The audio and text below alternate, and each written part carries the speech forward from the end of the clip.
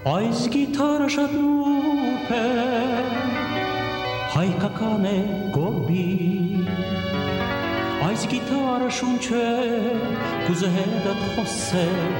ընկերը դու թուրքի,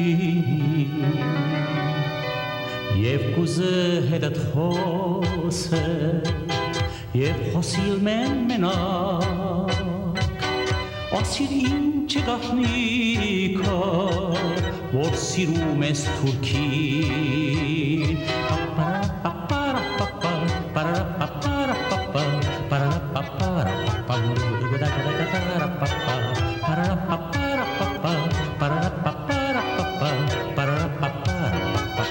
Չես տեսնում այս նոր գիթարս, որ ջղայն է քեզ վրա գորբի, հիշեցնում եմ այսի մեկը քեզ, ինչպես եղավ թալաթին, միևնույն է քանի ուշ է, ձեռքդ ետ քաշիր մեզնից գորբի,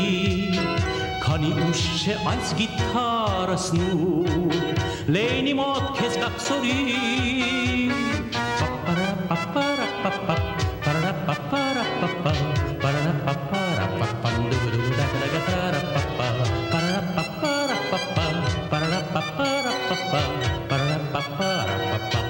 Այս գիթարը շատ նուրբ է, ինչպես սիրտը հայի, այս գիթարը շունչ է և ուզում է խոսել, թե գնա հեռացիր,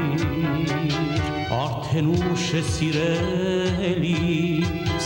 մտածիր քո մասին ելցին, շատ ազգեր եկան անցան, բայց հայը հավերժ կապրի,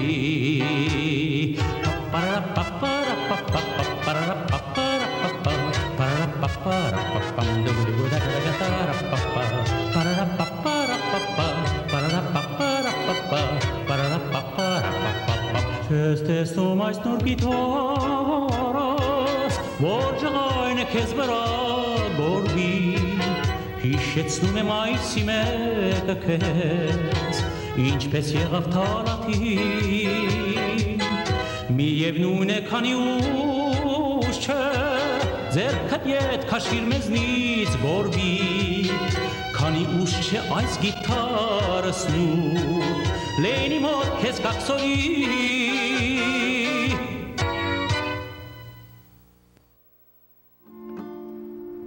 Բարի օր սիրելիներս, բարի զատիկ բոլորիդ, ձեր զատիկը շնորհավոր լինի,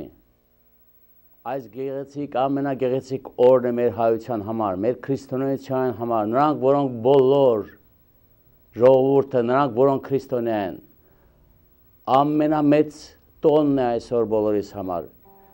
մենք փոքրիկ հայերս, ինչ կցանկանանք առաջինը, մեզ, մեր հայության համար, Իհարկե առաջինը դա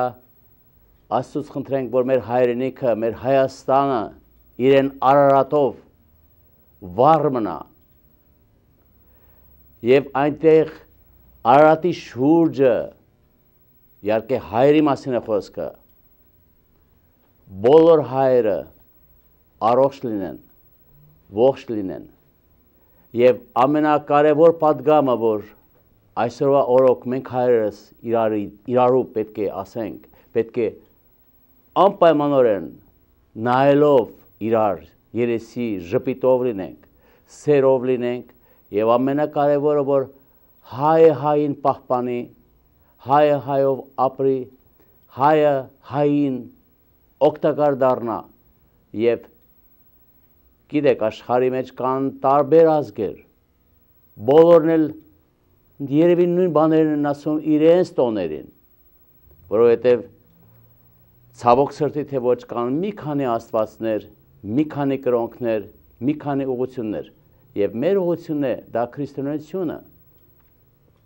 չմոռանանք, որ մենք եղել ենք առաջին քրիստոնյա և դա կատակ չէ, ամեն ինչը սկսել է Արարատյան լեռնաշխարհից,